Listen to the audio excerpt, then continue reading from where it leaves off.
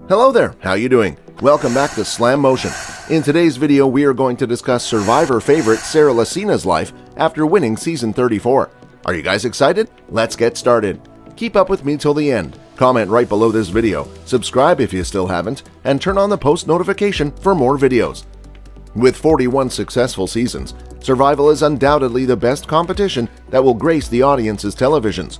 With over 600 competitors and a grand prize of $1 million, the show has seen 41 winners over the past 22 years. Sarah Lacina is one of the competitors who has been on the show several times. She was the jury's favorite for Survivor Game Changers, which took place in 2016. Additionally, Lacina had competed on Survivor Cagayan and later on Survivor Winners at War Games. Lacina became the 14th woman to win the show, and the latest to join the club of winners was Erica Kasupanen, who is also the first Canadian to win the show. After forging social bonds and competing fearlessly to become a millionaire, here is Lacina's life after winning the show. 6. Sarah Lacina co-owns a CrossFit gym. Sarah Lacina and her husband are proud owners of a CrossFit gym. The couple runs and manages the gym together as a business partnership.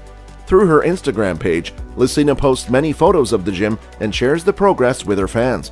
The gym is fully equipped with up-to-date pieces of equipment.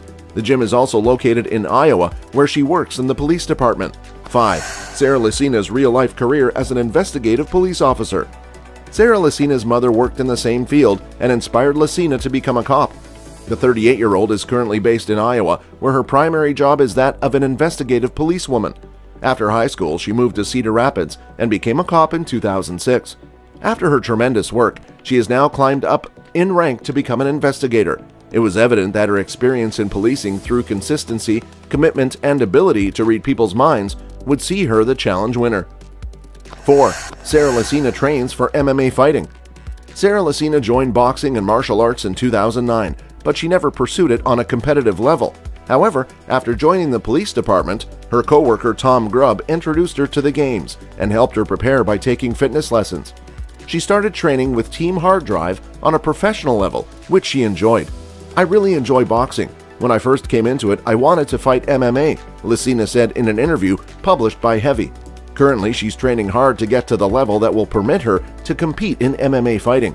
3. Sarah Lacina and family life. Sarah has been engaged and married to a fellow cop, Wyatt Wardenberg, for a long time. The two lovebirds welcomed their son back in 2014 and named him Knox. She even revealed that she was already 6 months pregnant when she originally competed on Survivor Cagayan. Her mom encouraged her through the pregnancy period and made her focus on the win. However, she didn't. But fast forward, in 2016, both Wyatt and Knox came on Survivor during Winners at War loved ones visit. She dedicated her win to her family and used the $1 million prize to purchase a home from which she and her husband Focus raised their son, Knox. 2. Sarah Lacina's workout routine. Since owning a gym with her husband, Sarah Lacina and her family have made working out routines that help keep them fit and healthy. Sarah believes in training hard and consistency to keep the body in form. She has said severally that one of the reasons she keeps hitting the gym is the fact that she can learn and even get better in her martial art. Considering she is full-time police and invested in MMA cage fighting, a good workout doesn't seem like much of an option. Luckily for her, the husband and their son also join her in the gym and work out together. 1. Sarah Lacina competed in the Survivor All-Star season. Sarah Lacina united with other stars in Survivor Winners at War season, where her strategy was to worry about one day at a time without worrying about day 39 before you are past the first tribal council. The strategy took her far, but was not enough to win the challenge. She finished 4th, which was good considering it was an all-star season. So guys, this was all about today's video. Share as much as you can, that really motivates us to create more content for you guys. With this, we end our video. Hope you liked the video. Do hit the like button down there, comment down your views, and do share with more of your friends. See ya, take care.